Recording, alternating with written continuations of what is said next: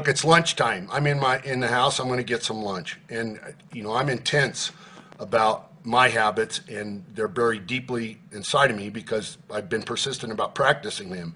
And a lot of people tend to think that I never had a problem or I never have any temptation for other stuff. I do, but I look at the choices I have before me, like when it comes to food, and I ask myself, what price am I going to pay? And when I do indulge or have indulged, I don't like the price that I pay. But many of you, because you write me, you correspond with me, you have made a habit out of making the wrong choices when it comes to food and eating habits. And you have gotten to a place where you believe it doesn't matter anymore. And that's what I want to call these mentoring minutes. I want to call it does matter. It does matter. It always matters all the time. But you're surrounded by other people who also have convinced themselves that it doesn't matter. I mean, you work in a place, you go with a group of people to a regular lunch spot, you all go in, probably in a lot of your casual conversation, most of you talk about how you don't like the way you feel all the time, that as you're getting older, you feel like you don't have the same energy that you used to have when you were younger. You don't like the way you fit in your clothes. Your closer friends, you talk to them about how things have maybe changed in your marriage, your intimacy with your spouse, and it's the summertime right now, and maybe this is the summer where you decided, you're not going to go to the pool anymore because you don't like the way you look in your bathing suit, and your joints are starting to hurt more, and certain foods affect you differently. It's because you've made that all a habit, a bad habit, and you can turn it around and you can develop good habits, but you're going to have to take small steps, and you got to start now. You have to start now with the choices that you make. And most generally, you are going to have to motivate yourself. That's just the way it is. That's why it's called self-motivation.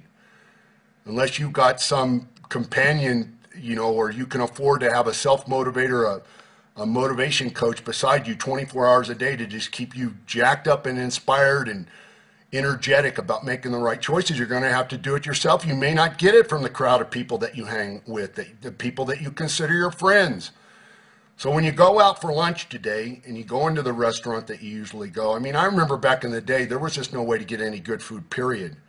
I would go long periods of time without any food. If I couldn't get any good food, I would just eat tuna fish out of the can. I survived on about 6 cans of tuna fish a day. And that is extreme, but I had my goals. And when I talk about my goals, or when I pound my chest about how easy it is for me to do that, or I show you a couple cans of tuna, it's not me saying, hey, it should be easy for you. It's not. But these are habits that I've developed over years and years and years. And you can develop like habits. You don't have to get on the tuna fish kick, but you can develop like habits where you eat for health and fitness, to stay healthy and happy and energetic in your life. So when you're out with your friends today, you can start today. You can start right now.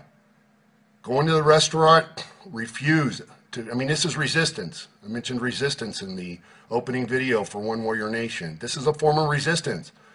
You going out with your friends, thinking in your mind that you really like to make a habit out of, or be strong enough to make a good choice instead of a good healthy choice instead of an unhealthy choice today when you sit down to eat lunch. Because when you make the unhealthy choices, you go back to the office, an hour after you get back there, you got to have coffee or you got to have Coke. That's your body telling you that this isn't good fuel for me. If you want me to work efficiently, and you want me to have energy, and you want me to be on my game, you want me to be aware and wide open to what I'm doing in my attention, then you got to feed me good fuel. That's your body saying that.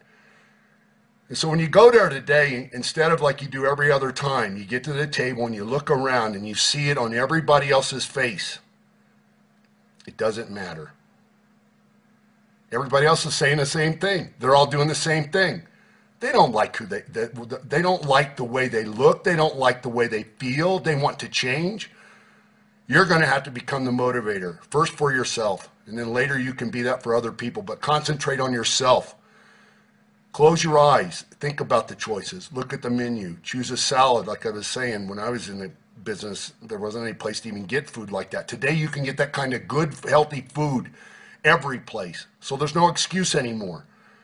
Ask the waiter to have the cook, the kitchen to take the croutons and the cheese and the junk stuff off of there. Somebody asked me the other day, what do you consider junk?